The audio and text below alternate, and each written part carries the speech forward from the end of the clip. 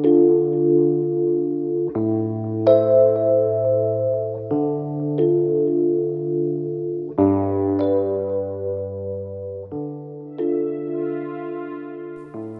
the Lord, loving greetings to all my listeners in the precious name of our Lord Jesus Christ.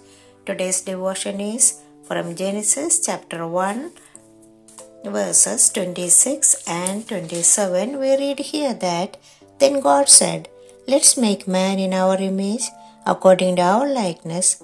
Let them have dominion over the fish of the sea, over the birds of the air, and over the cattle, over all the earth, and over every creeping thing that creeps on the earth. So God created man in his own image. In the image of God he created him. Male and female he created them. The sovereign God, that is the topic for today's devotion.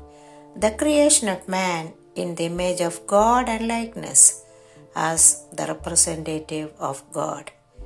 God said here, let's make man in our own image. We may wonder, who is God talking to? To animals or to angels? No one else were there in creation. But the answer is clearly seen in verse 27. We read here, So God created man in his own image. God himself talking to Trinity. If talking to animals, saying, let's make man like us, man will be like animals. If God was talking to angels, man would have been like angels. God Almighty talked to Trinity. He is always in fellowship with the Father, the Son, and the Holy Spirit.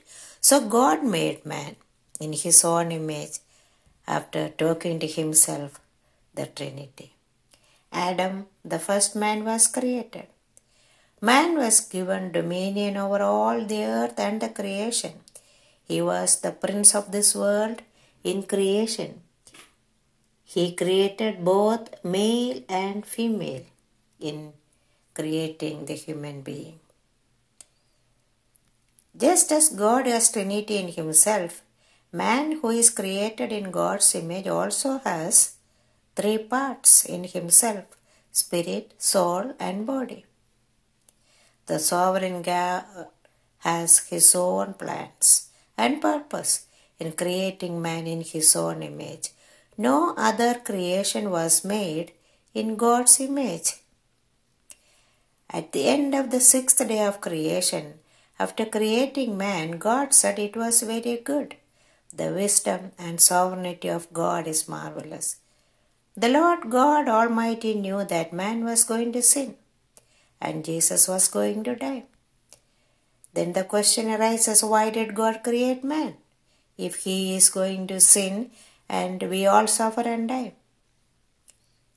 The answer is, our God is sovereign. He is in control. He is in authority and power.